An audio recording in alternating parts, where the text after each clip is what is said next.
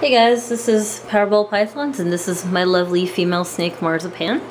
She is a Kingpin. She's very curious and loves to explore, and unfortunately she has a very mild case of scale rot. So we're going to be giving her a bath today, and I'm going to show you guys how to treat scale rot. Let me see if I can find a patch to show you guys what scale rot looks like. It's kind of hard with her on camera to see because of her coloring. And here's a patch right here. You can see how the brown's a little reddish and discolored. It makes the scales look a little rougher too. So I'm going to be using 1% Betadine Solution, and I already put it in the water. You want to use slightly lukewarm water, slightly warmer than lukewarm. You want it to be like 85 degrees.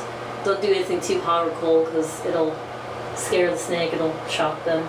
So basically you're just going to want to soak her for about 20 minutes. Obviously keep an eye on her. Sorry I don't have a see-through lid, so I'll just cut that part out.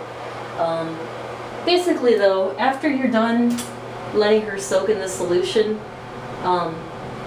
you're going to want to dry her off, rinse her in clean water, and put her back in her tub, you know, disinfect her tub with some bleach water solution, and put triple antibiotic on her on the outside scales. And you do this on a daily basis, and with a mild case like her, she'll shed soon and it'll be completely gone.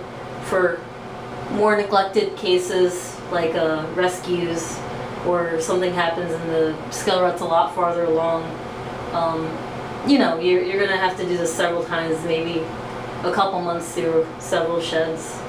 And yeah, that's pretty much it. Well, I wanted to mention that I live in Mobile, and honestly this place is really, really humid. It pretty much rains every single day, and I'm one of those rare ball python breeders that I have to worry about too much humidity. And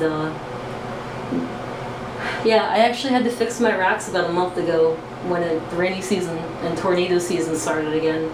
So I'll talk about that too in a later video, about how I aerate and regulate humidity in my racks. Well, that's pretty much it. Just soak her every day and put some antibiotic on her. Alright, thanks guys.